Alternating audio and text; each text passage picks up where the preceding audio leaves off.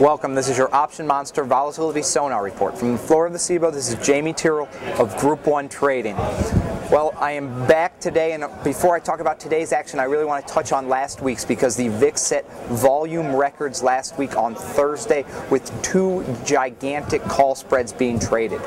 In both months, in January and February, we had a customer come in and sell 130,000 January spreads, 145,000 February spreads. The January 22.5-25 call spread and the February 22.5-25 call spread. They sold the January for 130, they sold the February for 145.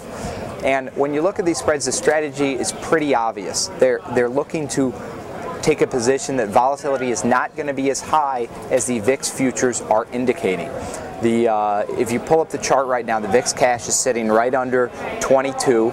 The front month future, December, is in the 22 range. But if you look towards the back months, January's over 25, February's over 27. We're seeing a $5 premium, $5 to $6 premium between where the VIX cash is right now and where the February future is. So the market is pricing as if volatility is in a lull now, but is really going to pick up quickly. The seller of these spreads is hoping that volatility stays in this 22 range and those call spreads they sold settle out of the money worthless. So it's an interesting play. It led to a huge volume day on Thursday, and we had an echo on Friday with a lot of people trading those strikes in January, February, and March. People agreeing with the customer, coming in racing to sell those, and people taking the other side of the trade. So we had a huge volume day on Thursday, and that's led to a ton of open interest right now. We'll see if it generates even more trading in January and February.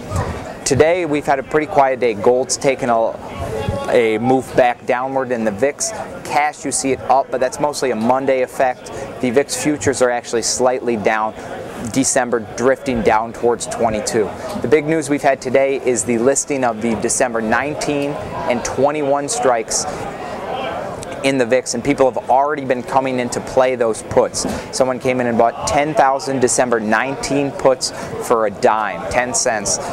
They all traded in the crowd here, and the 21s have been quoted pretty heavily so far. So some people are looking for the VIX to possibly even go lower before December expiration. That's what we have here. Jamie Tyrrell with Group 1 Option Monster.